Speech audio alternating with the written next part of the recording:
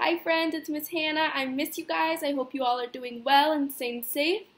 And I hope you guys have been enjoying learning about all of the insects. And today I wanted to teach you guys about ladybugs. There are 5,000 different types of ladybugs that are found around the world.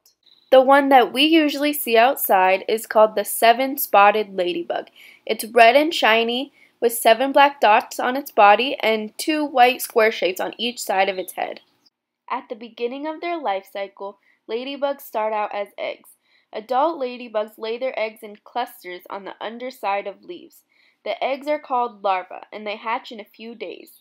The larvae are black, long, and have spikes. They grow really fast and shed their skin more than once. Once they grow to their full size, they attach their tail to a leaf and they form a pupa.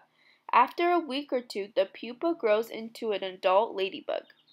Once they're adults, they can mate, and after they mate, they can lay more eggs. An adult ladybug can lay up to 2,000 eggs in her life. Ladybugs eat other insects. A ladybug can eat 5,000 insects in its life. Their favorite thing to eat are these tiny yellow-colored bugs called aphids.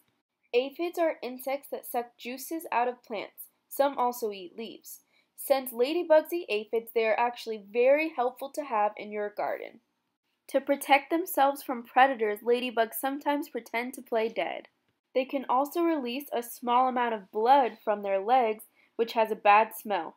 Their bright colors also warn predators to stay away from them. Ladybugs also have antennae. The antennae help ladybugs smell, taste, and feel its way around. They don't see as well as they can smell, so this is how they find the tiny bugs that they can eat. Ladybugs have 2 sets of wings. The outer set is the hard shell that they use to protect themselves, and the inner set is what they use to fly. During spring and summer, ladybugs are the most active. When the weather turns colder, they look for a warm place to hibernate, like in rotting logs or under rocks. They like to group together too, and these hibernating colonies can have thousands of ladybugs. In some places, they believe that if a ladybug touches you, that you'll have good luck. Some believe that if a ladybug lands on you, you should count the number of spots to predict how many years of good luck you'll have. As ladybugs get older, their spots start to fade in color. They typically live for about a month to a year. I hope you all enjoyed learning about ladybugs, and look out for them when you go outside. See you next week, friends!